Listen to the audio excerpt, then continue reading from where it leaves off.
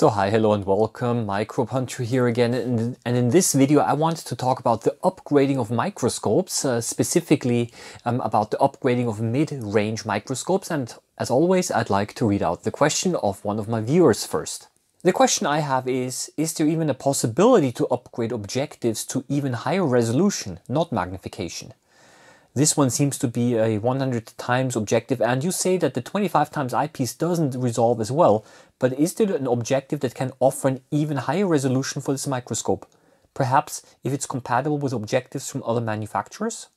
Also, what sort of upgrades can you do on the microscope apart from do-it-yourself dark field and camera upgrades?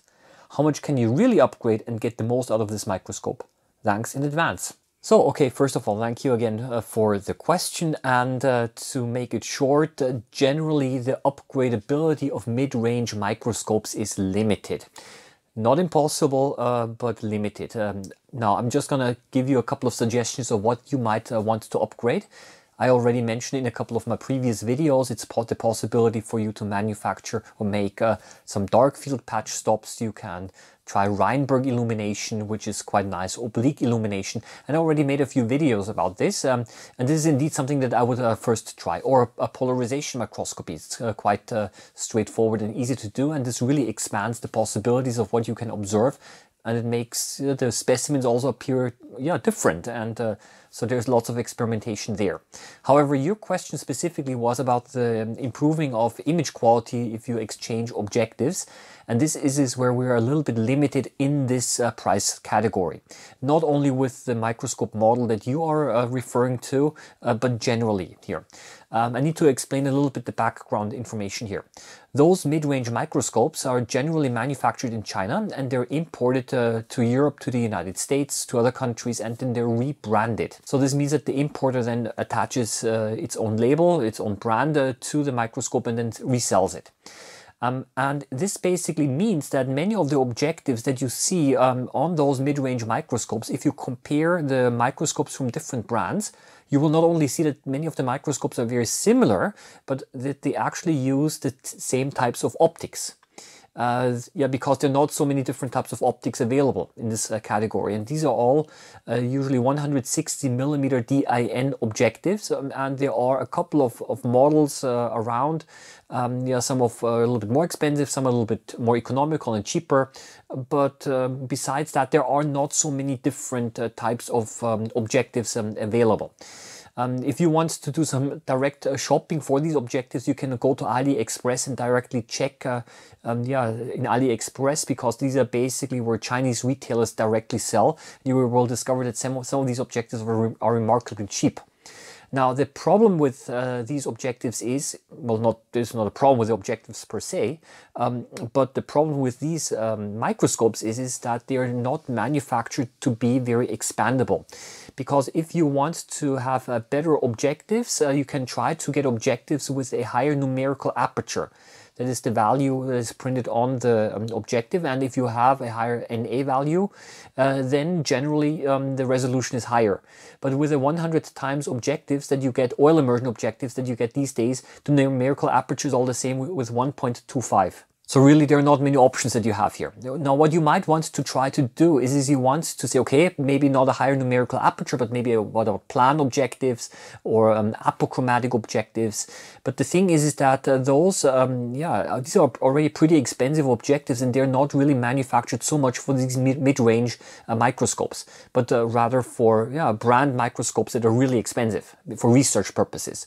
And then it can be that those objectives quickly cost way more than the whole microscope, and then they won't fit, because these are usually infinity objectives that don't fit to the 160mm standard. For example, Olympus, Nikon, Zeiss and Leica, the modern ones, they are producing now those infinity objectives that are all very company specific and not interchangeable with other brands.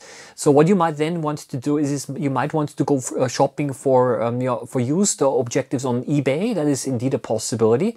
But anytime when you do something like this, you have to be aware that the objectives most likely are not going to be parfocal anymore. So this means if you exchange your, I don't know, your 100 times objective with another one, maybe I want a better one, it might quite well be that when you change the objectives from the 40 times objectives to the new 100 time objective, then they're not parfocal anymore. And that's already, yeah, that's not so easy then to use, because then you have to refocus every time when you change the magnification. Yeah? So if you actually intend to upgrade or change something around, I would recommend that you change all of the objectives. But then I have to say is you're probably not going, you're going to end up spending a bit of money for that, but you will not see any miracles really, because even those mid-range microscopes nowadays, they are already pretty good, and you will not see such a significant improvement in image quality. So the thing is now, if you want to actually go to the direction, if you want to take the hobby into the direction where you can do a lot of upgrade and tinkering around with a microscope, there are really two possibilities here.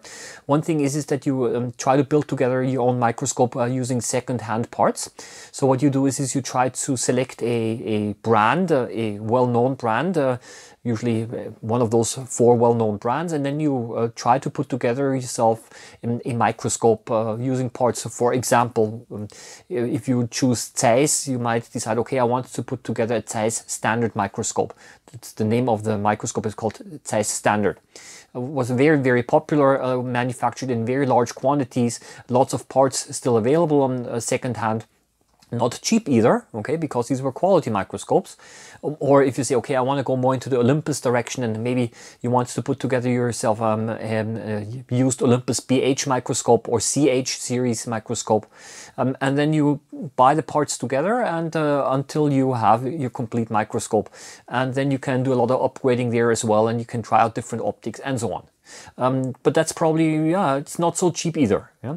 Or the second possibility is that you say, okay, I really want to buy myself a microscope that is really upgradable, expandable, has a lot of parts that can be exchanged, and where the company also offers lots of parts.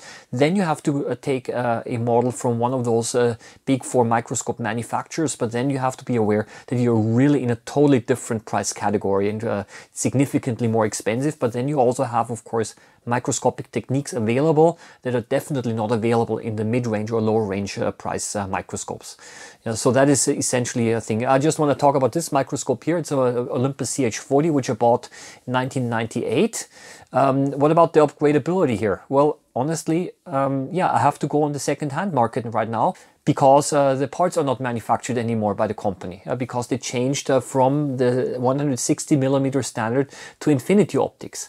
But parts are still available because it's a brand microscope, and because parts were manufactured in such a high quantity that I'm still able to get parts for it. But it's still not a very cheap thing. So you need to see, you have this trade-off a little bit.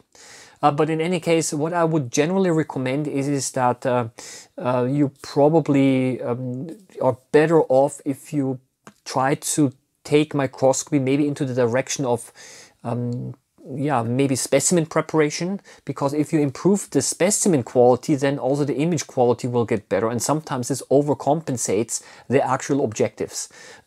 So you see, there is yeah, there are multiple ways how you can improve the image quality, or if you get yourself a decent camera system or something like that. So you can actually improve the image quality this way as well, and also with practice, of course. So you see, there are different possibilities of what you can do. I think enough for today. I wish you all the best. Happy microbe hunting as always. See you around next time. Bye-bye.